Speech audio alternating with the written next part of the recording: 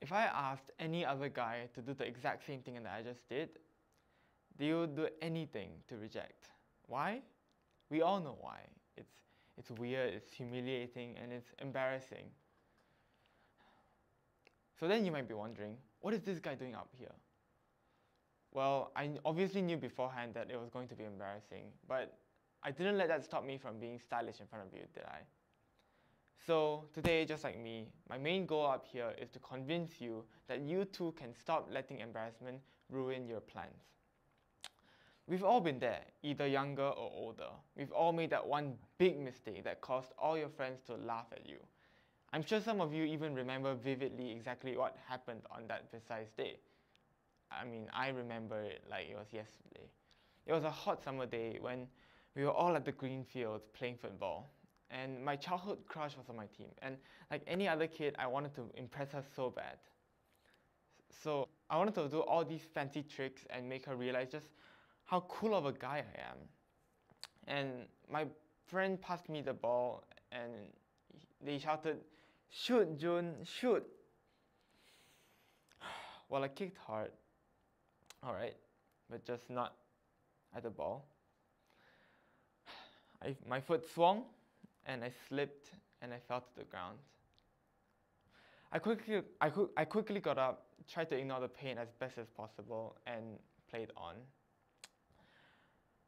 But now you might be wondering, why am I telling you this story? To another person, this story might sound like a funny incident. However, to the protagonist itself, it becomes a memory, a tragic one. So the next time the person decides to play football or any other sport, they will remember the embarrassing thing that has happened and lose all their confidence. The sport won't have the same fun anymore, and a lot of people experience this, and it's such a pity because the potential they may be able to bring out is locked away because of the fear of getting embarrassed. But that's where I come in. For any of you going through this hard journey, let me give you some advice on how to overcome this fear. A mandatory step one is to take a step back. A lot of the times when people want to resolve these fears, they would think of bulldozing their way in. When in truth, the easiest and the most effective way is to pause and keep a distance between your fear and yourself. If you think enough time was spent, slowly introduce yourself to the situation again. For my football example, I can start by practicing on my own to correctly aim at the ball and kick it. And afterwards, I can practice with a friend to improve further. Step by step, and you'll feel more comfortable and confident in what you're doing once you see the improvement. And that's when you can finally face your fear again. This time, you're no longer fighting a monster with bare fists.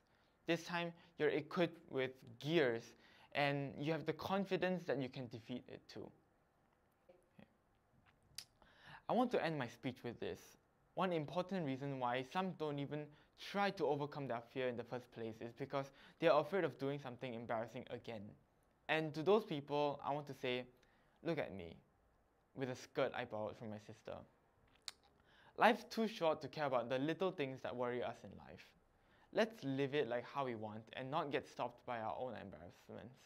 Thank you.